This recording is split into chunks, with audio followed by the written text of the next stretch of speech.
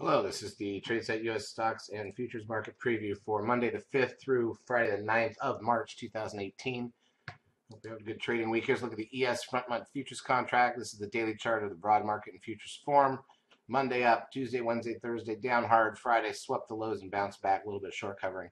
But what looked like maybe we had recovered this decline in the markets, Monday made it look like we're going to break out of that little range in the 50% retracement.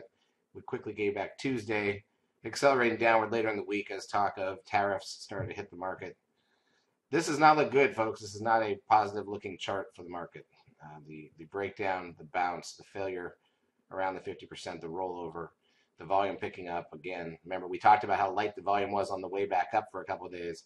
As you're going to see, it was back with a vengeance when we went back down. So that's not a positive. Let's take a look at all the major daily charts. Then we'll look at the intra-week action. Then we'll talk about what's coming out in the week ahead. So crude oil closes the week up 50 cents on Friday at 61.50. Gold up 16.30 to 13.21.50. Really, that's nowhere. The S&P cash index closed Friday up 13.58, but again, it was lower, made new lows for the week on Friday. NDX was up 60.50 again after dipping earlier Friday and earlier in the week. Stocks up 23.6, had made new highs on Tuesday for a bit, but didn't close up there. Biotech's up 83, but they're nowhere near highs. The VIX loses 288, but it had gotten back near 26 at one point on Thursday and Friday. Tring closes at 1.11, but it had a couple of big days there, so that 10-day moving average is way up at 1.34 now on the trend. And here's the interesting part. Remember, look at how low those volume numbers were as we were kind of bouncing. We were under 2 billion shares, and even Monday, which was the up day this week, it was the lowest of the last month, practically, except for one day, down there at like 1.85 billion shares. And then look what happens. Tuesday we start to drop, Wednesday, Thursday, and the volume numbers get up there to 2.4, 2.5 billion shares, 2.3 for the close on Friday, even though we recovered a bit on Friday. So again, the volume days are down, or the down days are volume days is the better way to look at that. And the up days, there's no volume. That's not a positive for the market. Advanced decline ratio was up on Friday plus 1173, but obviously we had some negative days this week as well there. On the New York plus 331. Google gains $12.73. Apple up 121. Amazon up 680, very near highs still. This thing just won't die, obviously. Netflix made new highs on Friday, up 1066. Tesla gains $4.19. TLT, the 20-year bond ETF, down 97 cents to 118.35. Goldman Sachs down 93 cents. Well off the highs there. All right, let's look at the intra-week action. So let's switch this over to 10-minute charts on the ES just to see what we did. So again, Monday we gapped up, tried to pull back a little bit, and then rallied the rest of the day. Tuesday, small gap up, filled it, tried to rally for about 30 minutes. That's the high of the week. Then we rolled over and sold off a bit on Tuesday. We picked up the pace Wednesday afternoon in particular.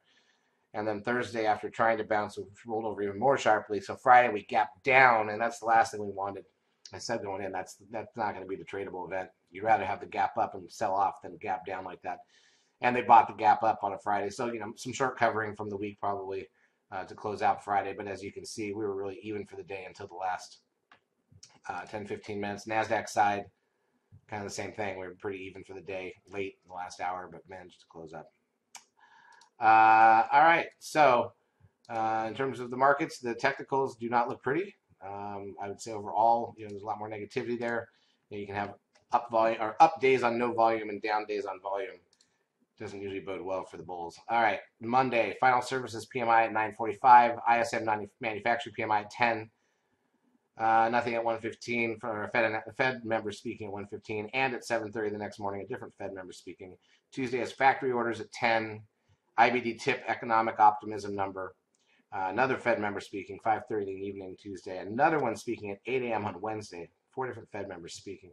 ADP non-farm employment change at 8:15 a.m. Eastern time.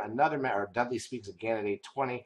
Second speech of the week for him. Revised non-farm productivity and unit labor cost trade balance. It's one of our big ones for Forex. That's Wednesday at 8:30. Crude oil inventory is an hour into the market on Wednesday. Beige book at 2. Consumer credit at 3. Challenger job cuts Thursday at 7:30. Unemployment claims, that's the weekly number, at 8:30, an hour before the bell on Thursday. Natty gas an hour in. Friday is the unemployment rate. That's a big number. And then final wholesale inventory is at 10. I should also point out that next weekend is the time change here in the U.S. already. So be prepared for that, unfortunately. So that's the week ahead. Again, I think, if we are going to head down, I don't want it to be in the form of gaps. But the easy money here has still been to the downside. Charts, as usual, brought to you by eSignal. If you've not yet taken the trial of our services, feel free to do so. We will help out for a couple weeks. Have a great trading week.